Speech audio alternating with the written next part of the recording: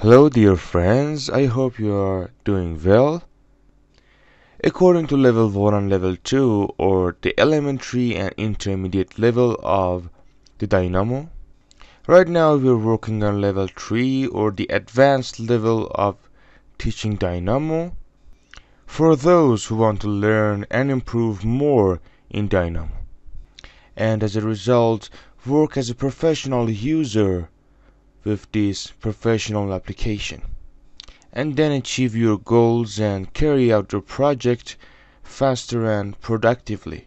And after this, I'm going to publish level 4 to have more progress. And as you know, Dynamo is very wide, and because of this broadness, it doesn't have many specified tools for carrying out routine deeds in a way that these nodes are in a multi-used way, which can be used in different kinds of ways, in different shapes and whatever. And actually our purpose is to broaden your mindset toward the Dynamo, and then give you better ideas. Well, at the beginning of the video I'm gonna show you some reviews from level 1 and 2 for those who haven't watched level 1 and 2. But for those who are watching level 3, I recommend them to watch level 1 and 2 before. Anyway, for the review part, I'm gonna start with code blocks. Actually, code blocks, as you can see in the description, allows for design script code to be authored directly. But actually, of course, in about code blocks and design script, we will speak about these in level 4 as our upper advanced level. But here as a review, you can add code block in this way, and actually by clicking twice on this screen. And as you remember, we have told this many times before, and actually it has many diverse functions. For example, I add a watch here in this way, and then I'm gonna type something in the code block, for example test. If you type test in a normal way, then it will be specified as an input here. Check this out. And for example, if you add a slider here, then you can specify the test with the number slider as an input. Check this out. So in this way we can consider test as an input.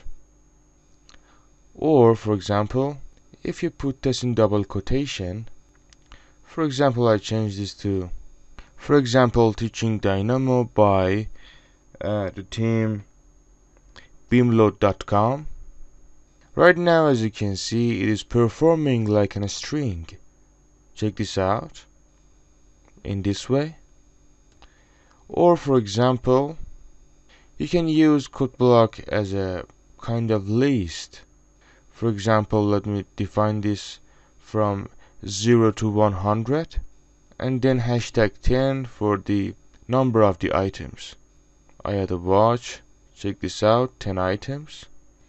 Or for example, I can add a code block, and then after that I type test, and then in bracket I specify an item, for example index 2 in the watch. Check this out, and then I close the bracket, and after that if I specify test, it will returns you the index number 2. Or for example 2 to 5.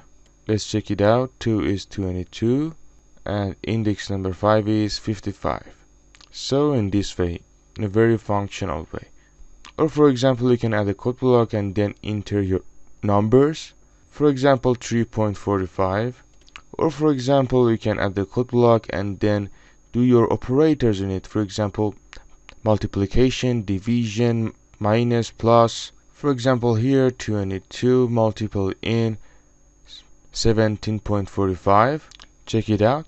Or for example, you can add division.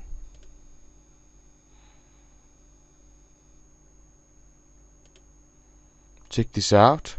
Or summon in this way. Or you can add minus and do a subtract, or whatever you want.